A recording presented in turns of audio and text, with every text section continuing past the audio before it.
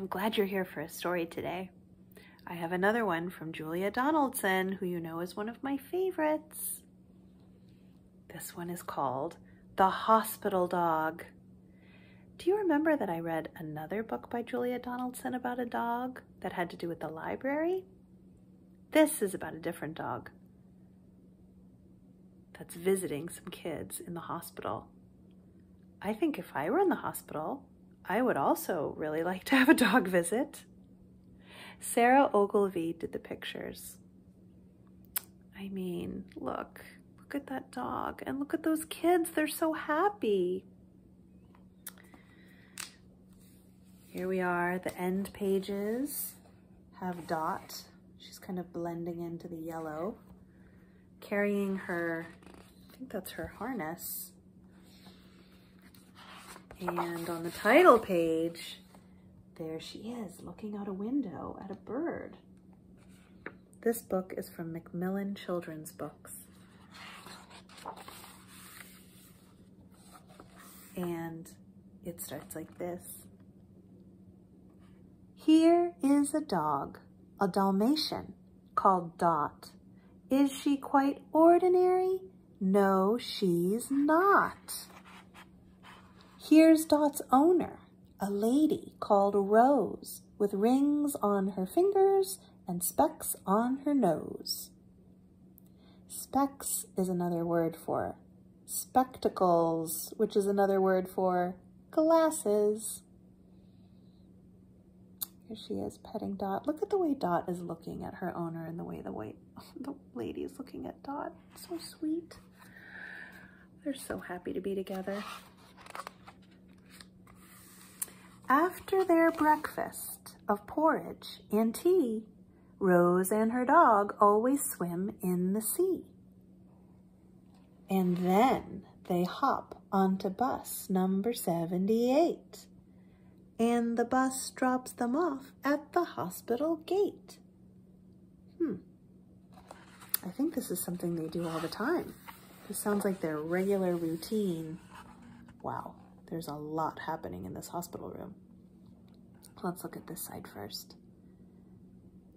Here are the children in Wallaby Ward, most of them happy, but some of them bored. You can see their faces. Someone's jumping on the bed, someone's just lying down. There's someone who doesn't have any hair. Sometimes when someone has a certain kind of sickness, their hair can fall out. I think the nurse is taking some notes. Over here it says, a girl's feeling shy and a baby is howling. A toddler's cross and a teenager's scowling. Cross means grumpy, and a scowl is when you have an angry look on your face. A visitor's jumping about like a frog, but look who's arrived. Let's look here. There's the one that's howling. And over here you can see the one who's scowling. Who do you think has arrived? I think you know. It's the hospital dog. Oh, there she is. And she's wearing a special harness around her so that when they're walking through the hospital, everybody knows that she has a special job. Look how the hospital walls have little kangaroos painted on them and rainbows. That's very cute. They're trying to make it look friendly in there. Bee is feeling nervous. Today's her first day. She wonders how long she'll be going to stay. There's a tear in her eye and an ache in her head. Can you see the bandages on her? We don't know what happened. Let's find out. Maybe they'll tell us. But look who's appeared on the chair near her bed. A pat and a stroke and a cuddle with Dot. Is Bee feeling scared still? No, she's not. Oh, Before, she was worrying about herself and feeling nervous about what was going to happen next, but now she's thinking about this dog. What a good distraction.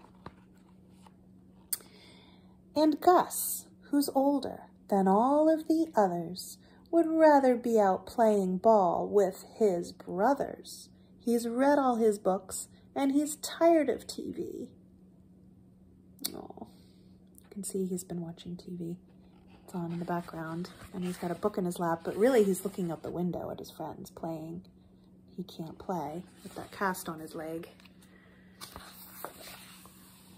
But here is a dog he's delighted to see. A pat and a stroke and a cuddle with Dot.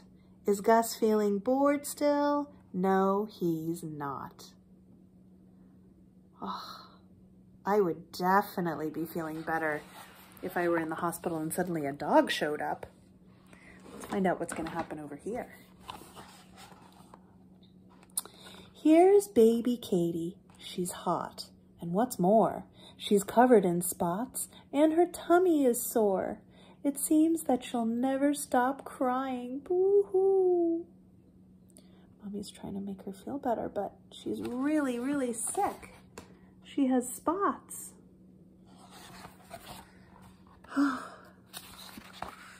Till Dot lifts a paw to say, how do you do? A pat and a stroke and a cuddle with Dot. Is Katie still crying? No, she's not. That's a part of the book that happens over and over. A pat and a stroke and a cuddle with Dot. Who is Dot going to help next? Dot gets a hat and makes friends with a bear. She plays with a ball and she rides in a chair. They're all having so much fun. She calms down a doctor. She cheers up a mummy. She lets little Tyler play tickle Dot's tummy. A lot of dogs like their tummy rubbed.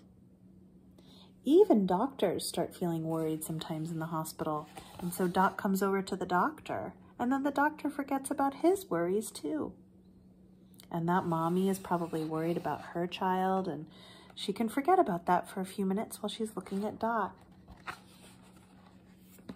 I don't know why this little girl's in a wheelchair. Sometimes people are in a wheelchair because they hurt themselves, and sometimes people are in a wheelchair for their whole lives because their legs don't work so well. Their legs might not be strong enough for walking. They don't really tell us what's wrong with the people in the hospital. Oh, look at this picture. Hey, is that the kid from the cover of the book? Here is a boy who is deaf. He's called Joe. Rose makes her dog make the sign for hello. So Rose is helping Dot do some sign language with her paw, because deaf means that his ears don't work very well and he has a hard time hearing. Maybe he can't hear anything, or maybe he can only hear a tiny bit. And so sometimes if you can't hear, you might not be able to talk very well. So they're gonna talk with their hands. It's a language called sign language. There was another book that I talked about that. Joe's going home now. His cough is much better. His mom packs his toothbrush and Dot packs his sweater. Dot's trying to help. Dot's going home too. The ward round is done. She's sorry to leave, but the lift ride is fun. Can you tell that there are some unusual words in this book? Because it's from England. So there they call the elevator a lift.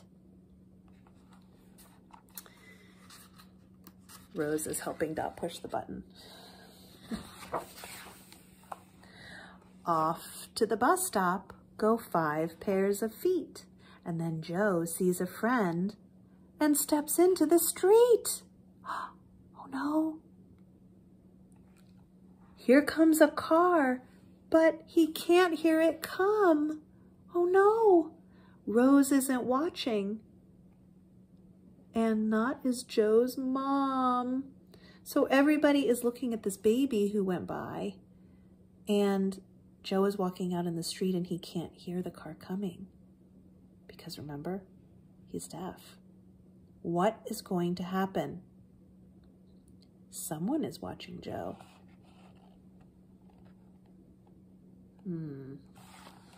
What's gonna happen? What's gonna happen? Some pigeons are eating pizza in the street. Dot rushes out and she pushes Joe back, but the car hits her leg with a sudden loud smack. Oh no, so she saved Joe, but now the car bumped her. Oh no. Look, everyone is taking care of Dot now. Look, she's in the street, she's okay, she's still alive, but now everyone is gathering around and everyone has such a worried look on their face. Look at everybody's face, super worried. That lady's saying, oh, everybody's so concerned about Dot, even the driver of the car. I think that's who's in the background with their face red. They didn't mean to hit anybody with their car. Joe and Dot were in the middle of the street. Well, a trip to the vet and an X-ray for Dot. They're going to take a picture of her bones. Is Dot feeling happy? No, she's not. The vet says, don't worry, it's not a disaster. The leg will be fine after 6 weeks in plaster. So Dot is going to have a cast. Here she is with her cast on. 6 weeks to wait, that's a very long time. Dot has a limp and she can't jump or climb. She's looking at the calendar, thinking about how long 6 weeks is. Oh, that's interesting. They live near the beach. Do you see the seagull looking in at her? Poor Dot. These are all the things she can't do with her cast on. No swimming. No bus rides. Dot's feeling bored. Oh, she can only sit in the house all the time.